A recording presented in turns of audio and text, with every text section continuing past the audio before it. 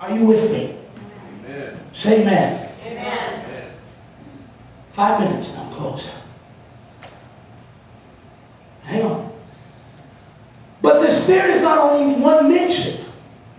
Go with me to verse 20, 21. Are you there? Amen. Then the messenger from God said, do you know why I have come to you? But now I will return to fight against who? What did he tell Daniel? He said, I've got to go back to fight against the Prince of Persia, didn't he? But look what he said. And when I'm through with him, the Prince of Greece will come.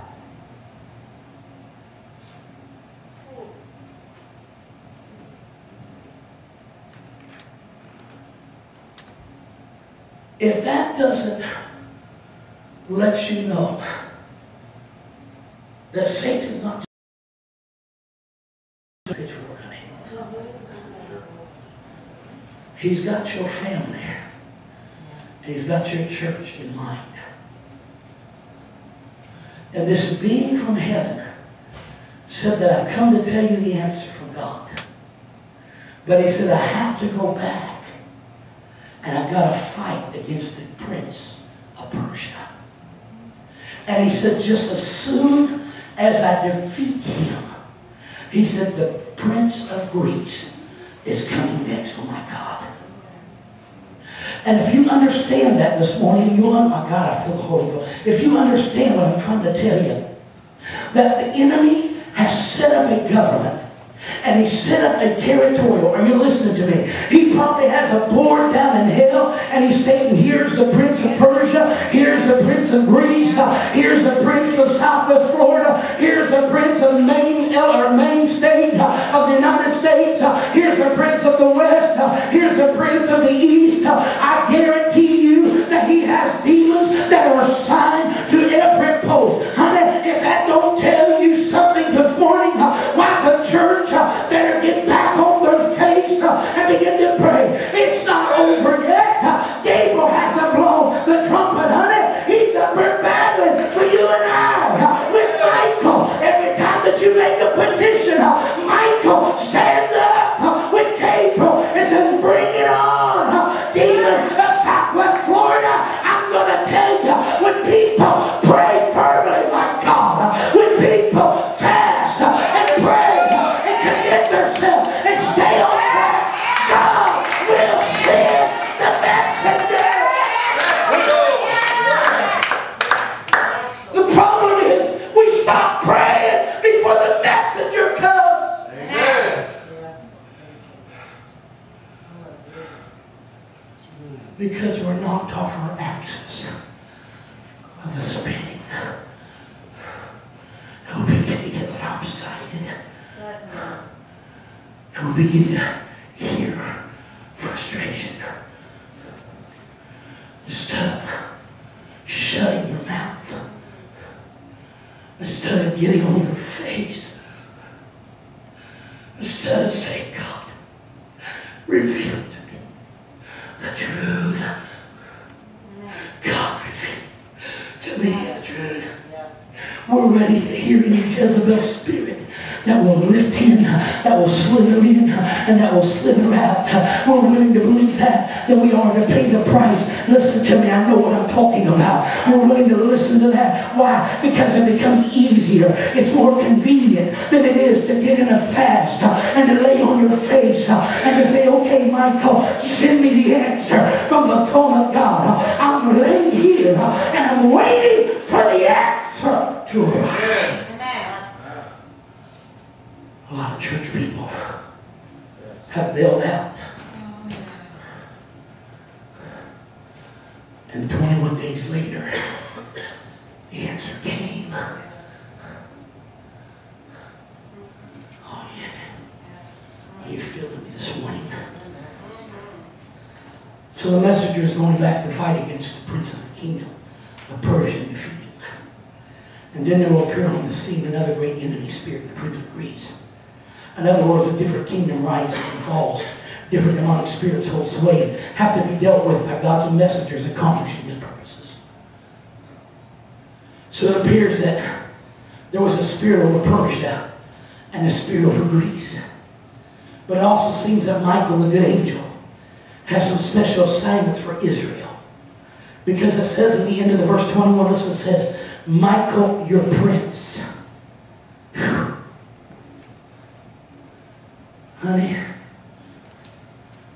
I don't know if you've ever seen a painted picture, supposedly, of what the Archangel Michael was supposed to look like. I don't know how they've ever been. It's kind of like the crucifixion of Christ. You'll never see an actual picture of the actual. I've seen some good ones. But you'll never see a picture good enough to bring the pain and the hurt. But the pictures the last couple of days I pulled up on the internet to try to find Michael the Archangel. Some beefy, cut, ripped. Looked like he's been doing abdominal exercises for 50 years. Had gear, had leather straps on his back, had a sword. Big, beefy, hurtly looking guy was standing there on the screen yesterday, and I looked at that and I said, my God, just looking at that, I know that's not probably what he looks like. He could be a 50-pound weakling, honey wet. But when the power of God, are you listening to me, is manifested in the angel Michael, the archangel, honey, I want you to know something. Go ahead and let the prince of Persia stand for the battle of the demonic force. Go ahead and let the prince of Greece stand for the battle of the demonic force. Go ahead and let the demon and the prince of Alva stand for the demonic force. Go ahead and let the prince of Southwest Florida stand for the demonic force. Honey, when I begin to kneel on my face and Michael Gabriel begin to step up and take out of their seat and God says, go ahead and step out on the edge of the heavens, I want you to know, honey, that when the battle begins to rage, there's only one answer, and that's God. It's going to triumph. Why? Because even the devils are subject unto God. Somebody give it praise. Don't give up on the prayer. The devil is subject.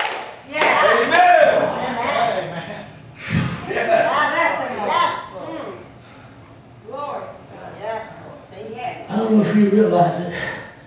This is about a camp meeting message. Yeah.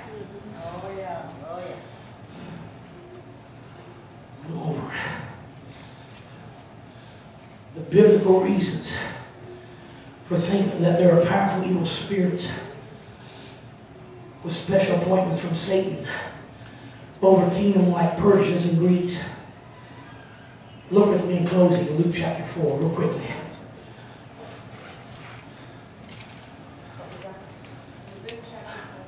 I'm going to prove to you.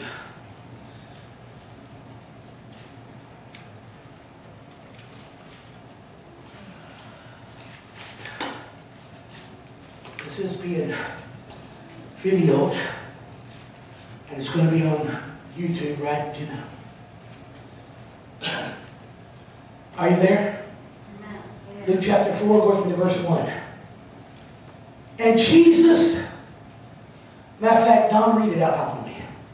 Then Jesus, full and controlled by the Holy Spirit, returned from the Jordan and was led in by the Holy Spirit. Hold on, man.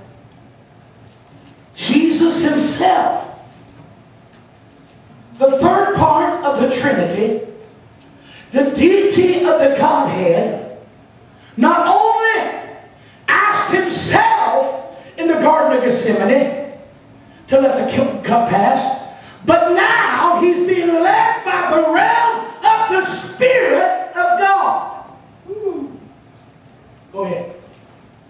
For during 40 days in the wilderness in the desert, where he was tempted, tried, tested exceedingly by the devil, and he ate nothing during those days, and when they were completed, he was hungry. Go ahead. Then the devil said to him, if you are the Son of God, order this stone to be turned into a loaf. Stop right there. If you're not committed and answered by God, honey, you'll be answered by the enemy himself. Woo! Come on now. There's two types of telepaths there. There's the path that God, in the realm of His Spirit, wants to manifest and talk to you. But if that is out of the question, the only other is the realm of the prince of the demonic realm.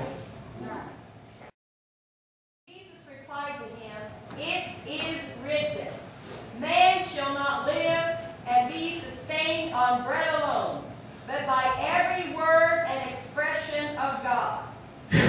Go on. Amen. Then the devil took him up to a high mountain Go ahead. and showed him all the kingdoms, lowercase, Uh-oh. of the habitable world in a moment of time, in the twinkling of an eye. Stop right there.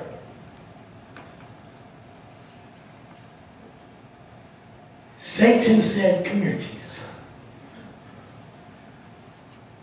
And he took him up on high. I'm going to prove to you that Satan is the governing body of the kingdoms. He took him up on high. And he said, look. And it used the word kingdoms. Lowercase. Meaning physical. Are you with me? If he says kingdom of God, it'll be a higher case, capitalization. But the lowercase said physical kingdoms. Persia, Greece, Iran, Iraq, Israel. He said, I want you to look at all these kingdoms. And then he popped in the question. Read it. Read the next one. And he said to him, to you I will give all this power and authority and their glory, all of their magnificence, excellence, preeminence, dignity, and grace, for it has been turned over to me, and I give it to you, whomever I will. Stop right there. Did that answer? Amen. He said, Jesus, not only do I want you to view the kingdoms, but he said, they've been turned over to me. He said, I run the realm of the kingdoms in the physical, natural nature. He said, that one's mine, that one's mine. He said, all of them are mine.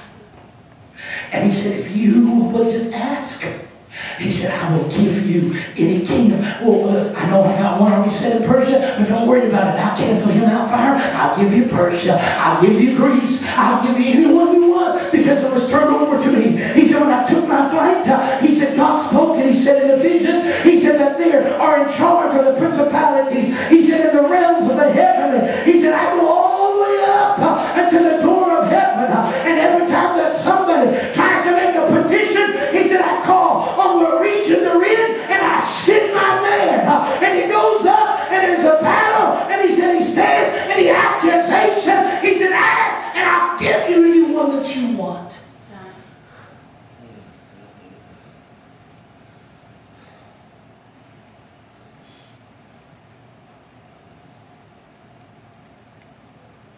We need to understand, in closing,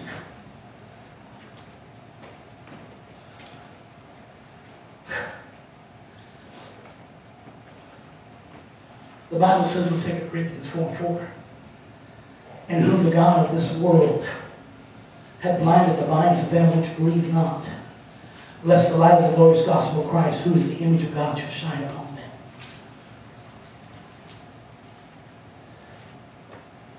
It also says in Revelation 13:2, it says, and the beast which I saw was like unto a leopard, and his feet were at the feet of a bear, and his mouth as the mouth of a lion. And the dragon gave him his power and his seat and great authority.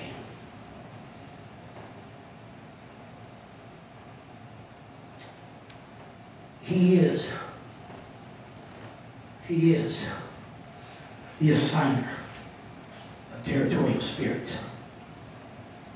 He's not only the accuser of the brethren. He's not only the one. You see, we got this. We think